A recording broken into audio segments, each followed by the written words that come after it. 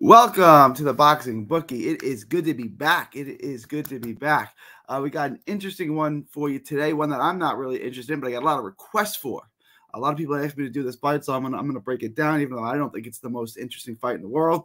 And that is Dennis McCann against I'm losing my brain. So Dennis McCann versus Brad Strand. Dennis McCann versus Brad Strand. That's a Saturday's card, the Queensberry card. William Davies, Eric Robles, undercard of that. Before we get into that, please like, share, and subscribe. Follow 3D Boxing, 3D Boxing blog, all forms of social media. The Boxing Bookie comes at you for every single major fight, showing you how to consistently make money betting on the sport of boxing.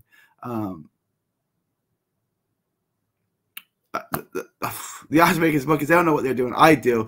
I don't gamble, but if you guys do, I'm going to show you how to consistently make money and bring down the house betting on the sport of boxing. We make money every single week. We're off to an okay start. We're going to keep it going this week. Guys, also join the Patreon. The link is in the description. It's just $5 a month to get you all the perks. You get the lock of the week, which is a really good lock of the week last week. Of course, we hit the lock of the week last week, and we're going to continue to hit it, showing you guys those ridiculous gains that we have here that only the Boxing Bookie can show you. You get that. You can ask me anything. You can ask me to handicap a fight. You can ask me to break down a fight and do a video like this, and I'll do it just for y'all. This free t-shirt, it's just $5 a month. Doesn't cost you money. It makes you money because, like I said, the lock of the week, you're going to make many, many, many times that every single week when the Boxing Bookie shows you how to make money betting on the sport. Also, subscribe to our other channel, Texas Boxing Scene on YouTube. That's Texas Boxing Scene. All proceeds go to autism research and recovery. So let's get into this fight. Dennis McCann. It's an interesting fight because both guys are long. McCann's a southpaw. Sidesteps shots well. Like, he's the better athlete of the two. He's more mobile. He's got this little herky-jerky tendency to him. I'm not a huge fan. He's got good timing on his counter shots. He's sloppy a little bit. He's wide open, and he's easy to hit. And Strand has a really good counter straight right hand. Really, really good counter shot. And McCann pulls. McCann pulls straight back. Defensively, I think he's a mess. I think he relies on his athleticism and movement, and he's not really an athletic mover. He doesn't commit to his shots, so it's not a ton on his shots. So he's probably naturally the bigger hitter. I was watching Strand. He's really, he lands clean shots. There's just not a whole lot on him. And he's not a guy, we'll get into Strand in just a minute. What I don't like about McCann is he swings wild. He throws wide shots. And there's not a lot on him. I'm not saying, like I said, I think he's a bigger hitter, but that doesn't make him a big hitter. He's not a guy that's really going to dent you every time he lands a big shot. He likes to come forward. He throws his shots like he's easy to hit. You can catch him coming in. I think volume, you just touch him, you box him, right? And he throws these wide shots.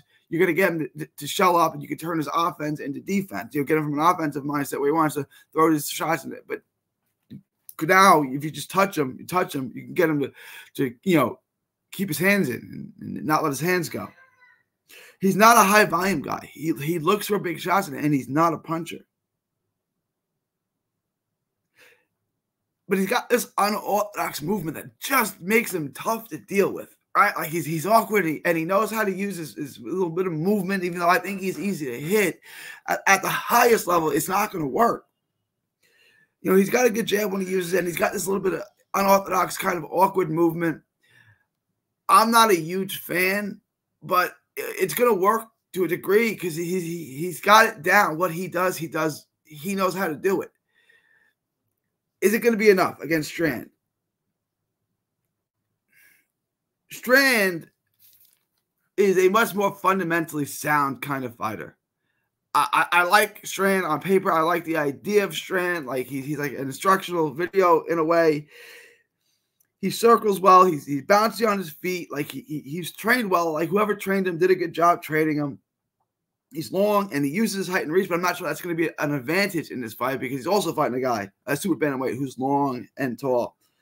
his money is his straight right hand, his counter right hand. He can lead with it, but really, he's really good at countering it. He's accurate with it from the outside. It's crisp, it's clean, it's down the pipe. I think it's his best punch by a mile. It's really his only strength is that right hand, other than pretty decent fundamentals and things like that. What's got him to this level is that straight right hand, and he's going to have to land it over and over again because, like I said, there's not a ton of pop on it. It's just clean, it's crisp, it lands, it's straight. That's going to have to carry him through this fight. He can also be pushed backwards, which I don't like, especially when you're fighting a guy like McCann who can come forward. I think Strand doesn't stand his ground a whole lot, and that can be a problem. He's not a master of fighting up his back foot like Liam Davies, right? Like, it's not what he does, and you can push him back. He's got the right hand, though, is going to have to carry the day for him. He's got a good stiff jab, and he's got to use that, and he's got to throw the right hand off of it. He's got to get more aggressive offensive. He's also not a high-volume guy. He's not a big puncher, right? Like, he just knows how to fight, and he was taught well. And at the highest level, his lack of athleticism, his lack of power, his lack of speed is going to affect him. But again, I don't think this fight is at the highest level. I don't think Dennis McCann will ever be a world-level fighter, and I don't think Brad Strand will ever be a world-level fighter. Strand lacks head movement. And, is he going to get hit with some of these shots? These wide shots that McCann throws? Maybe. Is he going to eat his McCann's jab? For sure, he's going to eat a lot of them. And he's fundamentally sound, but he's just it's not there. He needs to move his head more. You can pick him with the jab. I mean, you can pick him apart with the jab. You really can. And I don't think that ultimately McCann's going to utilize the jab as much as he should. But if you go back and you watch the Joshua John fight, which was a competitive fight in which Strand won, Joshua John is not a world level fighter by any means, but he has no power to speak of. He's having a ton of success with the jab. Now, he wasn't enough to necessarily win enough rounds, and I thought he won a few rounds, maybe like 2 out of a 10-round fight. But you could see it. If you can get your jab down, you can really, really frustrate this guy. And I think that's basically what we saw. So let's pull up the odds. I think this is a 50-50-ish kind of fight.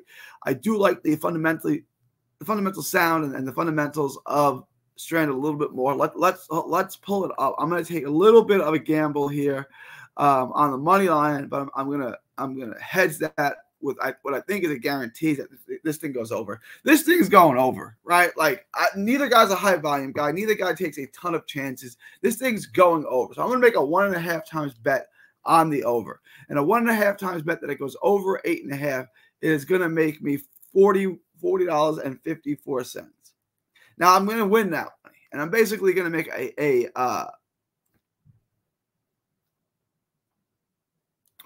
get that wrong.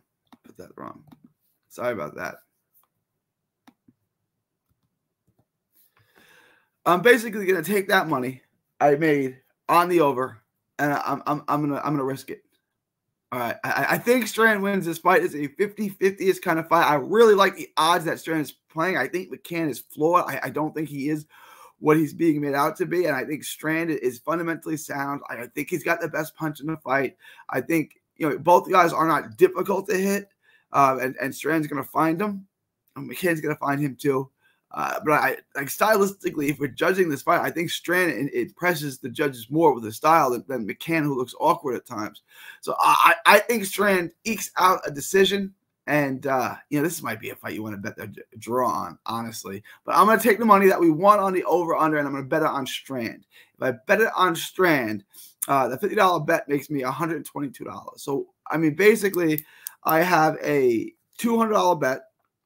So I'm going to make a 1.5 times bet on the over and a half a bet. So whatever my normal bet is, bet 1.5 times that on the over. And I'm going to take Strand on the money line. It's a gamble. It's a risk, but I like the way it pays. So basically what that's going to do is it's going to make me $72 on that smaller bet and $40 on the bigger bet. It's going to 40 and 122. 40 and 120. It's going to make me $162 on a $150 bet if I hit it. If not, Strand goes not. I'm hedged well here. I'm going to make money on this. as long as it goes the over. I think we're not going to lose money on it. We're going to make, whatever we lose on Strand. If I'm wrong in this 50-50 kind of toss-up fight, we've covered that. We've hedged that because this thing is going over. So let me know what you guys think. Leave your thoughts, comments below. This is what we're going with. We're going with Strand on the money line at plus 245, and we're going over 8.5 rounds. Let me know what you guys think. Leave your thoughts, comments below. Please like, share, and subscribe. Follow the Boxing Bookie on all forms of social media. Join the Patreon. The link is in the description. You get the lock of the week. You can ask me anything. Ask me to handicap a fight. Break down a video just like this one, which I'm going to show you how to make money on. You get a free t-shirt. You get all these perks for just $5 a month. So it's worth its weight in gold. Link is in the description. Join the Patreon. Show your support so I can do these videos full time. And also, Texas Boxing Scene on YouTube. Make sure to like and subscribe. It is March 15th, 2024. From Texas to the world, thank you and God bless.